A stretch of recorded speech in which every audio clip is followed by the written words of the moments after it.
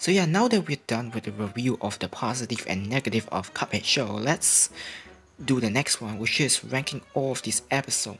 I have my favorite and I have my least favorite. As you can see here, I got my personal favorite, could be better. We got meh, hated it, and worst episode. Of course, the first worst episode is Baby Bottle. God, I hate this episode so much. Not only the baby is annoying, but the fact that he keep destroying everything, despite getting warned by Cuphead Mugman, he doesn't want to stop. He went so far to the point that he destroyed Elder's Kettle Radio, and the fact that he just went everywhere and caused chaos is just relentless and just really annoying. I really hate this baby. We don't know where he comes from, and the fact that he just here and just caused trouble everywhere, without listening to everything. I hate this baby, and I can agree with everyone that this is the worst episode. So next up for the hazy category is Woodpeck. It's like, as much as I enjoy those three Woodpeck making an appearance, but the way they talk, the way they shape, the way they just act around, it feels like some kind of last episode of VeggieTale. I know it sounds harsh, but it is what it is. I don't really find any enjoyment watching this episode. When they actually just absorb something from the ground and then make the plant die, the one that elder kettles love.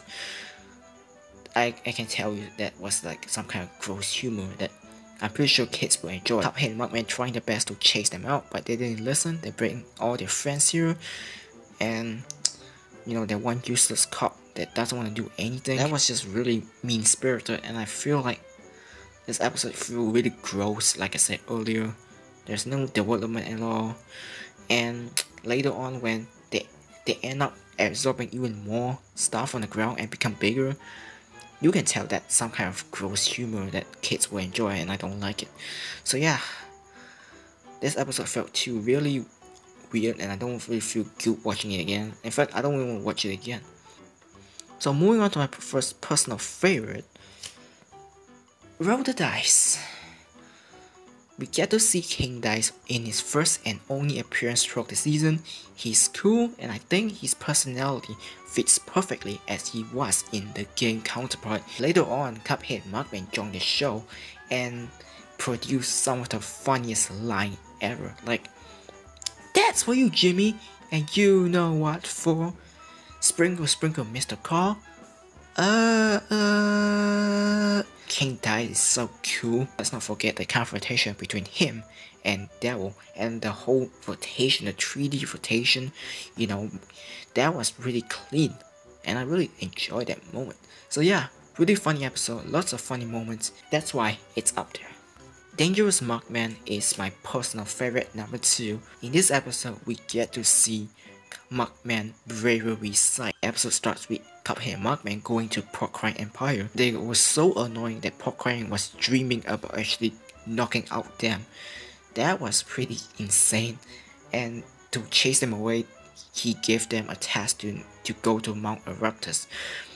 And that's where we get to see Cuphead Mugman working together, and Mugman taking the lead. He got this goggle, Duke Dangerous, something like that. So yeah, he wear the goggles and able to traverse through all the obstacles, and of course lost it halfway through. But still, Cuphead didn't tell him to ruin the mood, and he ended up climbing up to the top of the mountain, even though Cuphead tell him the truth, but it still doesn't stop him from continue finishing his quest, and in the end, bring the egg back to the Porcine.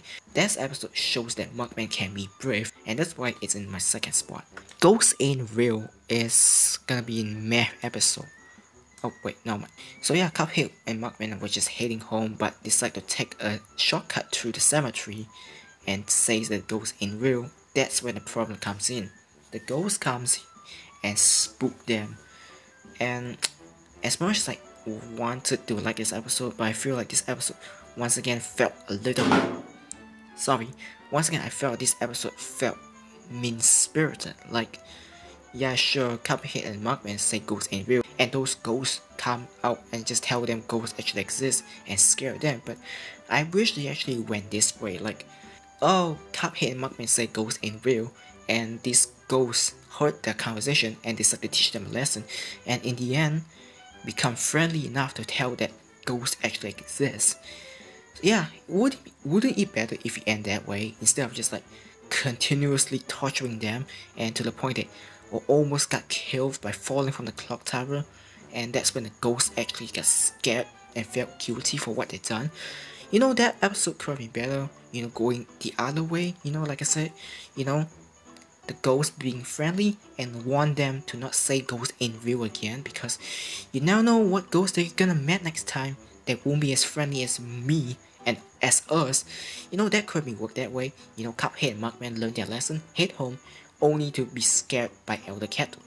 Could have been that way, so that's why meh for me for this episode. A charm's way can only be could be better. Why? Well, because this episode introduced us to Miss Chalice. Nothing wrong here, but the fact that she was introduced here and then the cliffhanger just shows up like that, and we have to wait for season 2, that was just pretty weird, don't you think? Like, we got to introduce a new character, and then, you know, we hear her singing, you know, bonding with Cuphead and Mugman, and then she brought them to the cookie factory, then Miss Chalice become this ghost, and then Cuphead and Mugman got arrested, and that's it. Like, I wish there was like a 2-part of like a 2-episode, you know, explaining, introducing Miss Chalice so that we can know her even more. But overall, great singing by Miss Chalice, unfortunately tainted by the conclusion. Ribby and Crook is my third personal favorite. We get to see Ribby and Crook, one of my favorite villains from the game. We get to see both of them bonding, you know, they're having a good banter, having a good conversation, good relationship, and always mention their mother, and having a good song accompanied with them, which makes this episode good.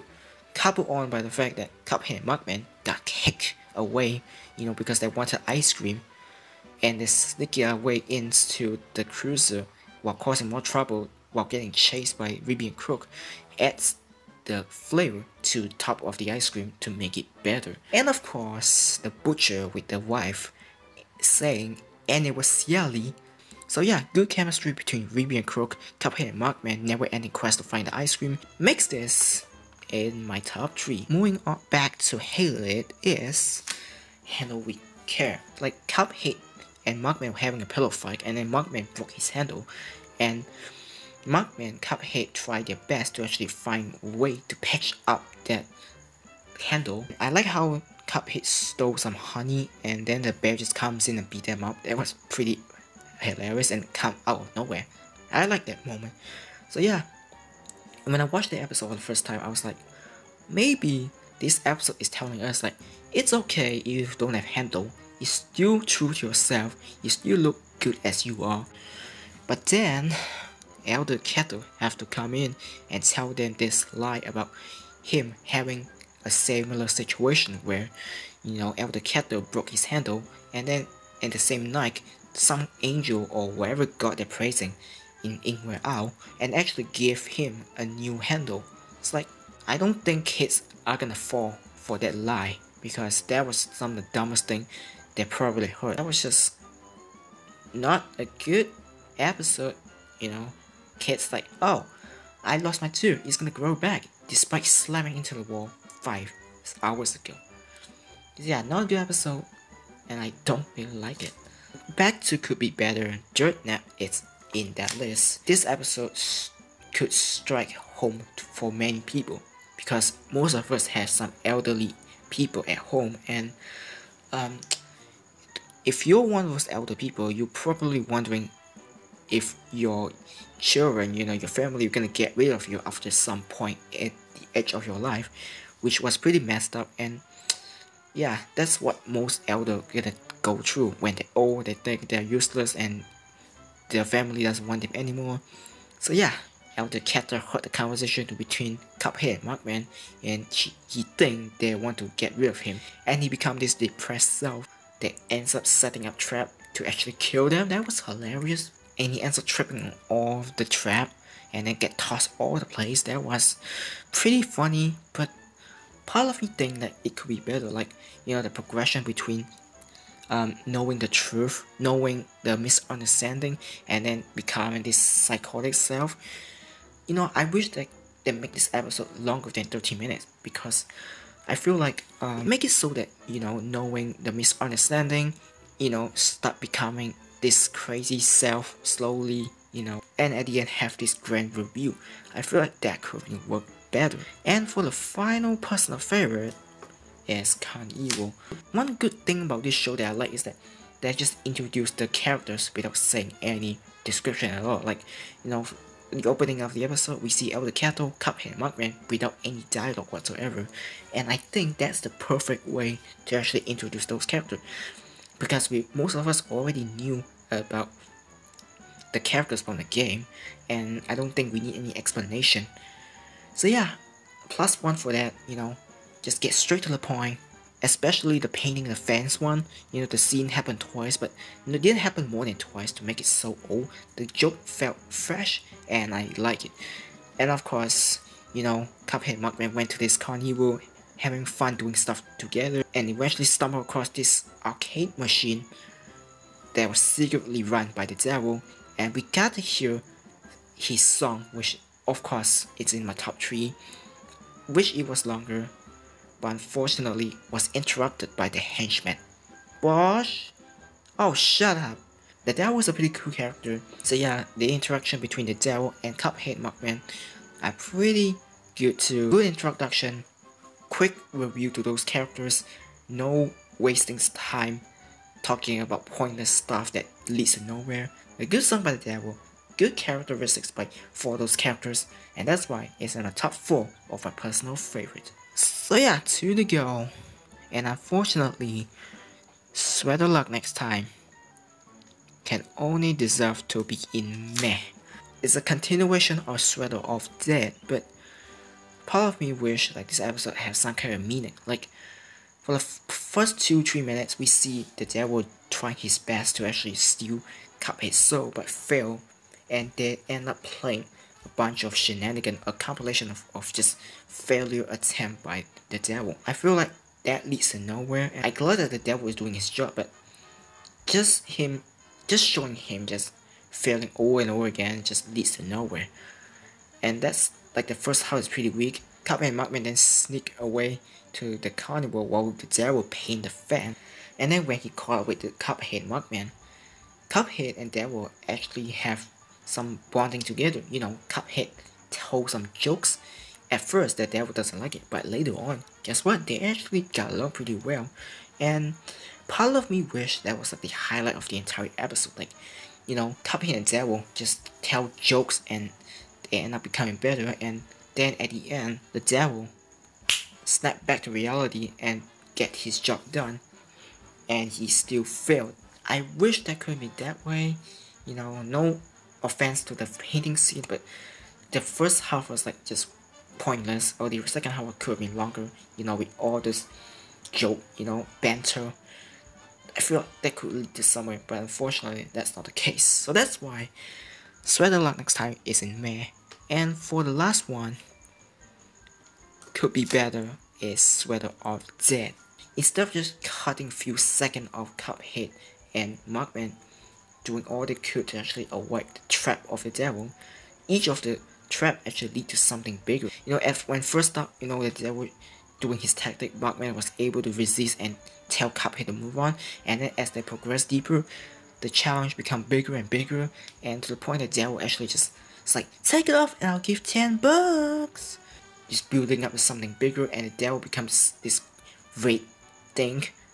That was like the highlight of the episode. So instead of like just like failure attempt that leads to nowhere for Sweater Luck Next Time, Sweater of Dead leads to something major, and you can see the progression to it. Like each challenges become harder, and you know, the point that the Cuphead Mugman becomes so hard thanks to the devil's attempt. So why is only in could be better? Well, because it suffered the same problem as Sweater Luck Next Time. As much as I like the problem become bigger and bigger, you know, the challenges become harder and harder to resist for Cuphead, I feel like that dragged on a little too long. If it wasn't for the take it off and I give $10, you know, without a joke, you know, it could be much stale, you know. So that's kind of hindered me from could be better. So yeah, those are my favorite to the worst based on my opinion on the Cuphead Show. 12th episode ranked by me. So yeah, can't wait for the next season, which is happening in summer, whenever that is. So yeah, can't wait for that. Let me know below what your opinion is. I'm pretty sure your opinion are different than mine. If you like what you see, be sure to like, share, and subscribe, and don't forget to join my Reddit and Discord server down in the description. Thank you for watching, and hopefully my video don't get corrupted again.